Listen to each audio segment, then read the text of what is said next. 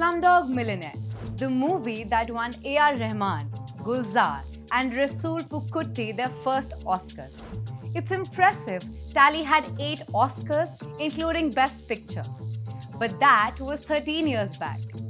Since then, neither Gully Boy nor The White Tiger, none of our movies could win anything at the Oscars.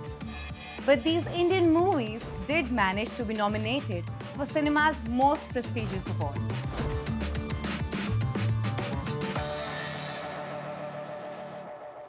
The first Indian film that went to the Academy was Mother India. The movie featured Nargis and Sunil Dutt and was directed by Mehboob Khan. Thanks to Nargis ji's dramatic performance, the movie knocked all box office records at home and earned the most revenue up to that time. Sadly, the movie didn't win an Oscar and lost out to an Italian movie, Nights of Cabiria. You can still catch Mother India on Amazon Prime. The second film to get India entry at the Oscars was Salaam Bombay. Meera Nair's Salaam Bombay was nominated in the 1989 Oscars in the Best Foreign Language category. The movie was the second Indian film to go to the Academy after a gap of 31 years.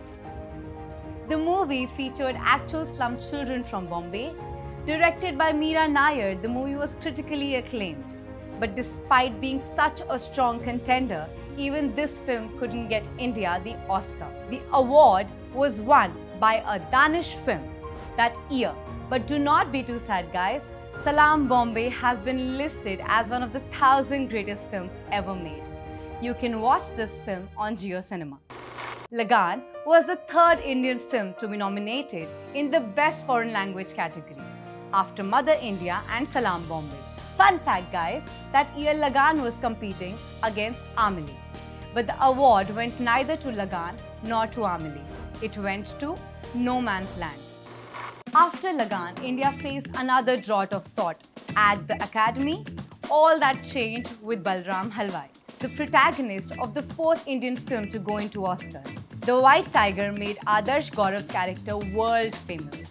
The movie was adapted from Arvind Adiga's best-selling book and therefore nominated in the Best Adapted Screenplay category. The Oscar nominee Ramin Bahrani had worked as a truck driver to fund his film. But sadly, Bahrani didn't win the Oscar.